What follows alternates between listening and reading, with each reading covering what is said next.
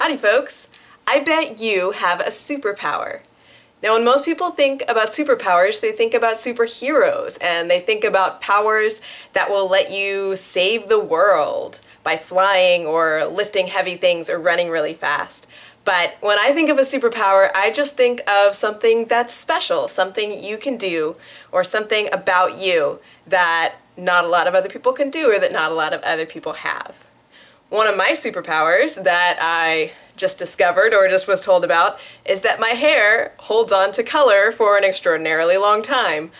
I don't know why this is. My hair is especially fine. I don't know if that's what does it, but this color that goes in my hairstylist told me that it normally lasts about 6 to 8 weeks. The last time I had it in, it lasted for about 6 months. And so far, it's been about 2.5 months, and it's barely started fading.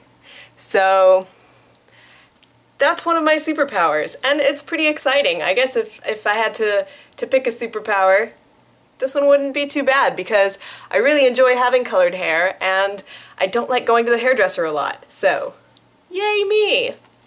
Also, you can have an anti-power. An anti-power is something that most people can do and that you can't do. One of my anti-powers is that I can't drink a lot of caffeine. A lot of people will, have 2 or 3 cups of coffee in the morning or even more, and I just cannot do that. I can have 1 cup of coffee, usually, or a small cup, but if I have more than 1, or if I have a big cup or have something that's extremely caffeinated, I feel sick. Like for hours, I'm just like uncomfortable, and sometimes I get nauseated and my face just feels like it's going whoa, whoa, whoa.